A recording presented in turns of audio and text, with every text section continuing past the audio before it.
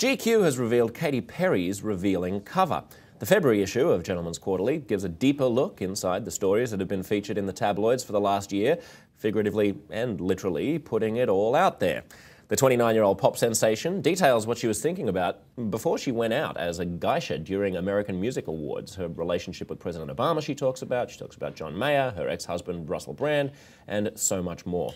In a candid interview with GQ's Amy Wallace, Perry said that when she was 11, she, quote, "I lay on my back one night and looked down at my feet and I prayed to God. I said, God, will you please let me have boobs so big that I can't see my feet when I'm lying down? God answered my prayers. I had no clue they'd fall into my armpits eventually." As for her controversial performance at the AMAs, she calls Japan the capital of adorableness, and she thinks the theme fits the song she's about to sing, Unconditionally, which she wrote for Mayer the last time they broke up. Quote, "I was thinking about unconditional love and I was thinking, geishas are basically like the masters of loving unconditionally." Perhaps. In the issue, Perry also explains why she believes in aliens, but she doesn't believe in plastic surgery. To read the full GQ article, we've put a link in our resource well, or you can pick up the issue on newsstands on January 28th.